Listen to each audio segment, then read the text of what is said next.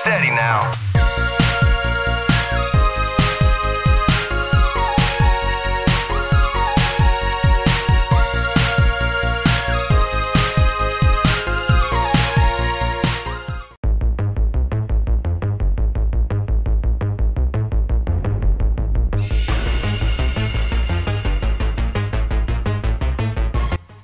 Rage 2 is a game of two halves, likely due to the combined involvement of Rage's original developer id Software and Just Cause team Avalanche Software.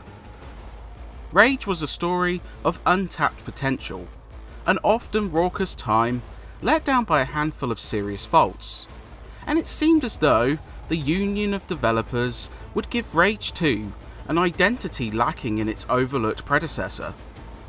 But while the shooting excels, often creating a veritable playground of violent opportunities, the forced open world, unengaging side activities, and a notable lack of polish serve to temper your enjoyment to an extent. It's disappointing, but those with the capacity to overlook some lacking aspects may find solace in its gleefully outrageous combat. The good news is that its penchant for outstanding shooting is on show here, taking elements from games like Doom 2016 and adding new kinks to create a brutally satisfying shooting engine. Rage 2 has a sense of speed and momentum to it, allowing you to float gracefully around combat arenas with rapid aiming. This is coupled with some outstanding weaponry, including the powerful combat shotgun, boomerang wingstick, flame-inducing firestorm revolver, and chargeable hypercannon, almost all of which reduces the slew of goons and mutants to viscera. Combat is challenging at points, with large numbers of enemies often assaulting you at once. You have a neat trick in the form of overdrive, which increases your weapon power exponentially. Every tool in your arsenal can be upgraded, adding potent buffs such as extra overdrive gained from health pickups, and secondary weapon fire begs experimentation for those looking to chew through gradually tougher enemies quicker, as once you find your flow, enemies start donning armour and more potent attacks. If we were judging Rage 2 on its shooting alone, it excels. Ah, you again. With sensuous kill skills like yours, the arena is always welcoming. Go ahead! Unfortunately, everything else tying this one together is quite a step down. Surprisingly suffering the same issues as its predecessor, the open world aspects of Rage 2 are dull, especially with so much competition within the genre. The dull brown of the landscape, a lack of truly memorable locales, and robotic feeling interactions with NPCs makes exploration unfulfilling to an extent. Driving continues to play a key role, including a special race event, and travelling proves serviceable if long-winded. The litany of side content becomes repetitive long before you complete it all, as you're forced to clear out similar looking mutant nests, blast largely indistinguishable authority towers, and take down identical convoys. The sole highlight is Mutant Bash TV, a couple of combat arenas which play to the game's strength, the shooting. The story missions, while often tightening focus and letting you unleash true power, also require improving your reputation levels, and as a consequence, completing side missions too. Something which feels like padding to a 6 to 8 hour game. Even the story itself, admittedly the gameplay's highlight, does little to keep you engaged, with threadbare ties to the first game and a generic plot that feels wafer thin.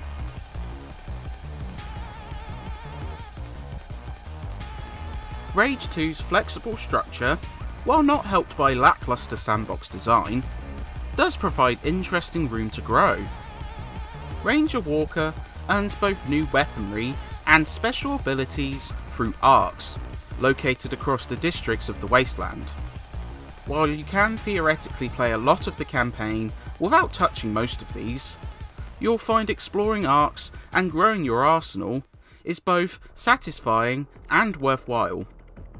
Many of the weapons are completely optional, offering potential for different types of playthrough runs.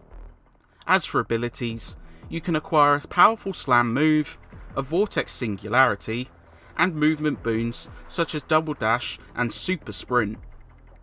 So though players could rush through the story, these do at least add some satisfying questing outside of the story missions, and prove the lone highlight in this sandbox.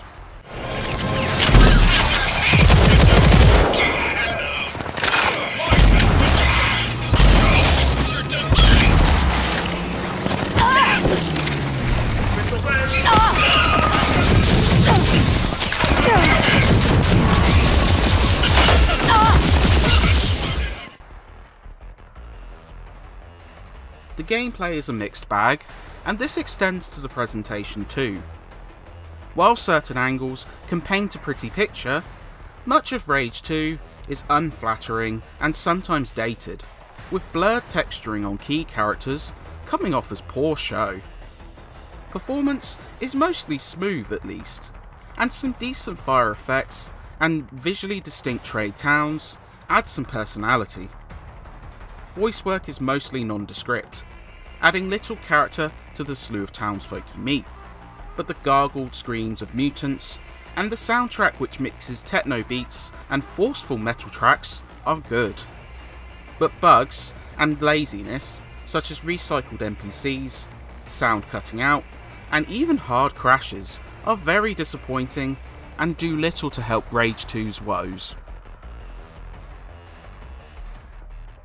Ultimately, Rage 2 is quite the mixed bag, almost like Two-Face in video game form.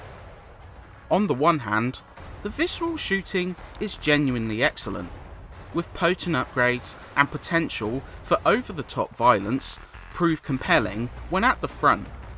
But on the other hand, Rage 2 is bogged down by a completely uninviting world, one which certainly has plenty to do, just not much of it very memorable outside of core gunplay.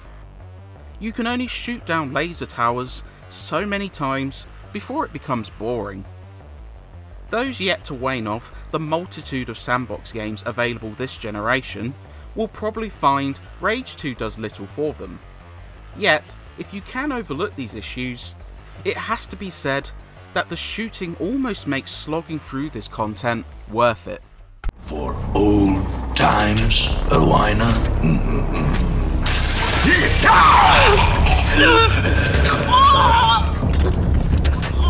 After all, your uselessness is what once spared my life.